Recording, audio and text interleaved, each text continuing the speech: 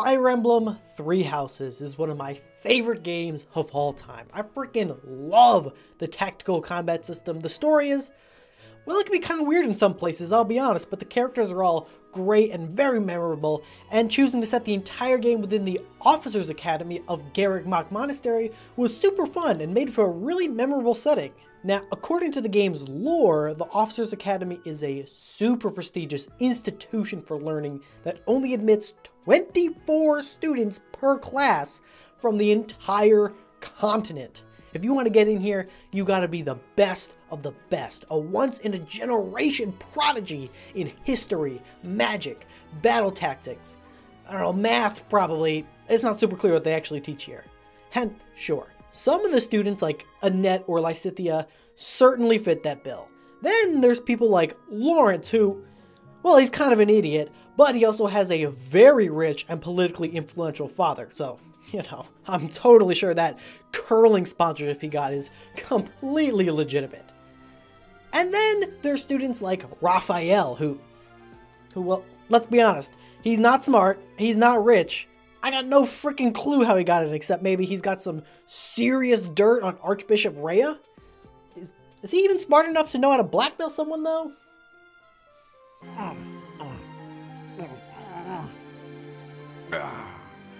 Oh, that was tasty. But that's not what I'm interested in today. You see, the end of the Gareg Mach school year is drawing near, and I've been given the unenviable task of selecting this year's valedictorian. There are some truly exceptional students in this class, and others,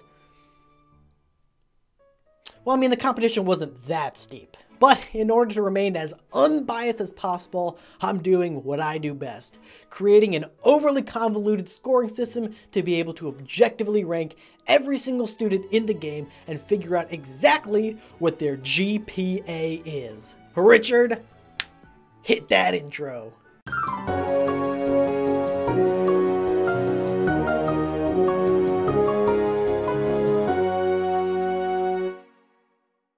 Now, when I say GPA, I don't mean your classic grade point average. Not only because there's no way for me to know exactly what grade every student has gotten in all their classes to be able to calculate it, but also GPA is objectively dumb and I wouldn't use it anyway. Like, the fact that the difference between an 88 and an 89 in terms of your GPA is pretty much completely negligible, yet the difference between an 89 and a 90, which is still just a 1 point difference, is massive, makes no sense. It's a completely arbitrary threshold chosen just because we like things in base 10. You are literally altering the course of students' lives based on a comma that they missed in that one essay, you absolute mon. Instead, I devised a revolutionary new way to calculate GPA. So, I'm proud to announce that this year's class rankings were determined by the Gareg Mach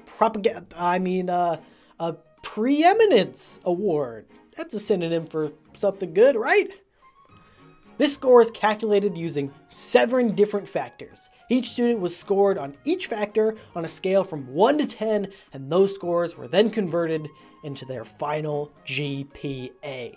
The first factor is intelligence, obviously.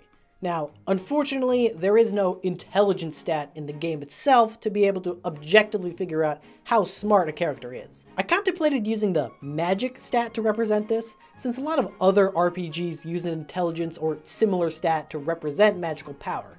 But then I checked and saw that Lawrence had one of the highest magic stats in the game, and as we've already established, that guy's dumb as hell. Instead, I chose to make this one more vibe-based, or basically the degree to which they won't shut up about books throughout the game.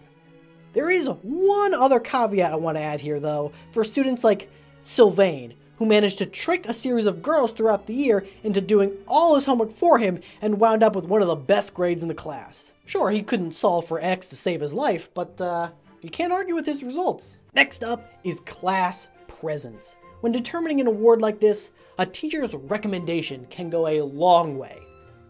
I assume, I don't actually know, I am not at all qualified to be making this sort of decision.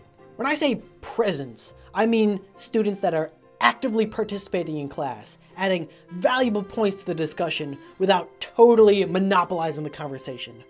Or doing that thing where they ask a question that the teacher was clearly about to answer, like the lecture is called sine and cosine functions. I just finished talking about sine functions. You asking, Professor, so what if it was a cosine function instead? Is not a helpful segue. It's just annoying. By presence, I also mean, like, are you literally physically present in class? Nobody's seen Hilda for weeks.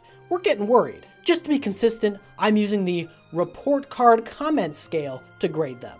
An actually personalized comment means that they were a genuinely positive addition to the class.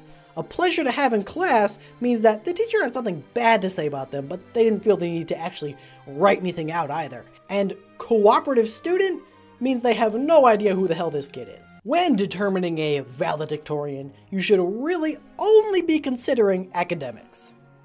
However, Gareg Mach Monastery is a religiously backed institution that has a history of, morally questionable decisions. Now, I'm not saying that Archbishop Rhea would ever use an award like this to improve her own public image and push forward her own secret agenda.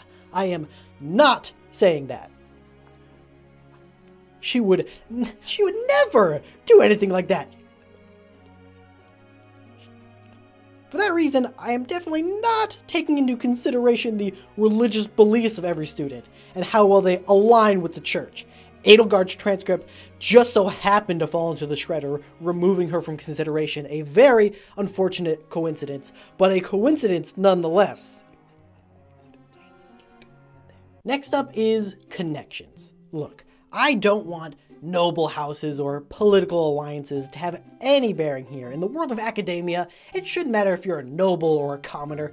If you're the smartest student, you're the smartest student. That being said, I have received several strongly worded letters from Count Berglies insisting that his son Caspar be considered, and I keep telling him, I'm sorry sir, but your son is a total dumbass, and then he keeps casually slipping in that he is in control of the entire Imperial army, and I mean, I don't think he would send someone to kill me if I don't pick Caspar. I really don't think he would. Let's be honest, rewarding academic achievement is all fine and good, but at the end of the day, what is the only real point of a valedictorian? To give a speech during the graduation ceremony. And after like 3 hours of sitting in the blazing sun in black robes, that better be a damn good speech, unless we have a riot on our hands. So the next criteria is charisma. Now, again, the game does have a charm stat that I was planning on using here, but then I looked at the actual numbers and, well, things didn't really line up. Like, when I was playing the game for the very first time and was first introduced to the house leaders, I thought, oh, okay, so we've got the boring one, and the one who was actually friendly to me. So you can see my surprise when I saw that Edelgard had a charm of 10, the highest in the game, Dimitri had 9, and Claude only had 8. That definitely wasn't gonna fly, so I'm scrapping the stats again. Instead, I tried to imagine what sort of speech they would give at graduation if given the chance, and rated that hypothetical speech on a scale from 1 to 10, both in terms of quality and length. Lawrence is a fine public speaker and all, but the thought of having to listen to a 40-minute speech about him talking about his sacred duty to protect the common folk makes me want to go pick a fight with this guy. Calls himself the Death Knight. Next up is combat strength. Look, is it problematic that a school sends out its students of ages 15 to 19 on a monthly basis to murder bandits and put down small-scale rebellions by any means necessary? Yes. That's all I got. It's super bad. No matter how you slice it, using a body count as a metric for determining a valedictorian is completely immoral. It is just a bad idea from the jump. But I gotta keep Caspar on the run and somehow. And sort of branching off from there, this last metric is pretty straightforward. Are they still alive? Look, Fire Emblem is a game with permadeath, and it's pretty hard to give a speech at graduation if you're dead.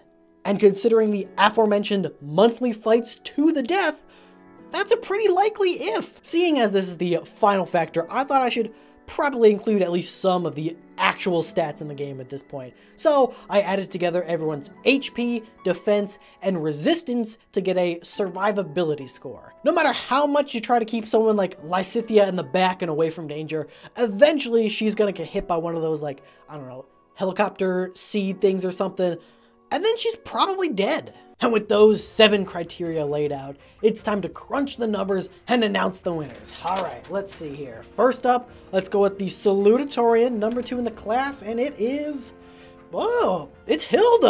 All right, kind of surprising. I guess she was just taking full advantage of the hybrid learning environment. I don't know, at least her speech will probably be all right. And now, the moment you've all been waiting for. Number 1 in the class, the valedictorian is... it's Lysithea! Alright, way to go! No real surprise there. She is only 15 and still the smartest student we've seen in years. And hey, way to go, Golden Deer, securing the top 2 spots. What's that? Oh dear.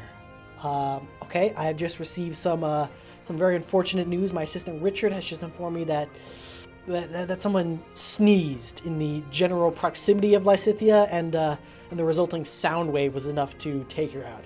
All right, well, in that unfortunate case, it looks like Hilda has taken the number 1 slot, and Ferdinand is your new salute. What? Oh, the Empire has just declared war on the church?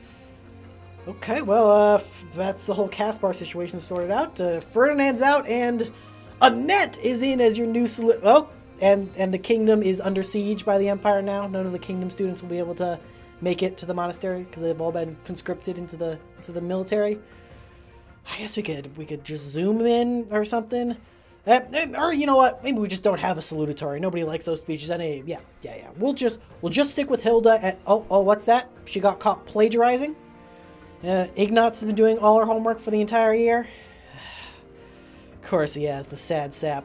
All right, let's see here. Claude, no, he openly doesn't believe in the church, so he's out. Marianne, I think if we asked her to give a speech, she would straight up have a heart attack and die. Raphael is literally he's not even on this list. I don't think he made it. Let's see. Oh, what?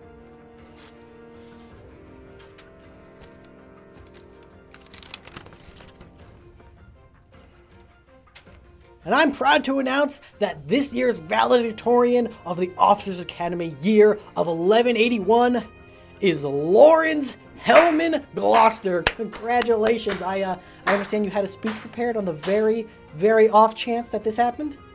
All right, go for it, man. Hey, yo, Death Knight, your mama's fat.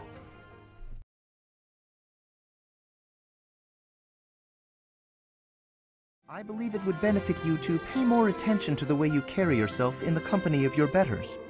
It is the duty of the nobility to protect the common folk.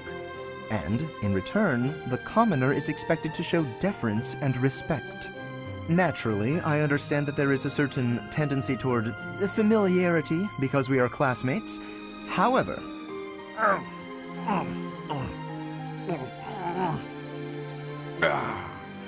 Oh, that was tasty.